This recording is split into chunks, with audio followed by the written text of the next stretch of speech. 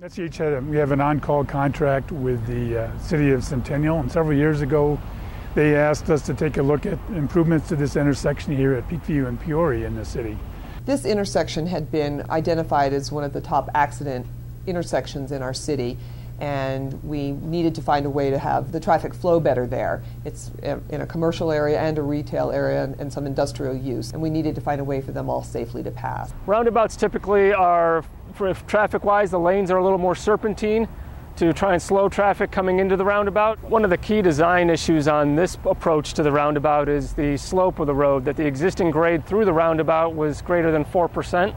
And on the approach grades into a roundabout, you try and limit that to right at 4% so that people are forced to slow down as they approach. We have a food warehouse on one corner of the intersection, and so we had to design the roundabout with a radius that was adequate for the truck traffic that comes through here on a regular basis. This roundabout being designed for not only cars, but for the industrial trucks that are right there. We have semis right there that needed to be able to go through. So it seems like the design of this particular roundabout has squelched a lot of that skepticism, and people are becoming believers in it, including me. One of the benefits of installing a roundabout in this area is crossings for pedestrians. That previously there was about 60 foot of pavement that the pedestrians were having to cross in one shot. I've brought my children through here on bikes both before and after the roundabout, and I can tell you from personal experience that the crossing is much simpler now. Now, one of the things that we did do during construction of this is close the intersection down completely and came up with a wide-ranging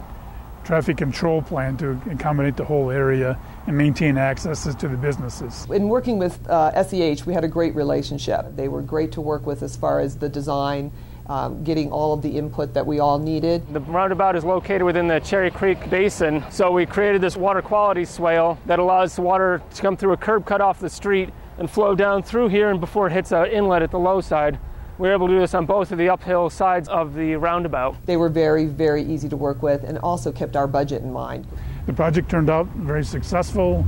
The city is really happy with the operation, and we were really proud of our involvement and being a partner with the city of Centennial on this project. We've enjoyed the working relationship, and they did a great job for us.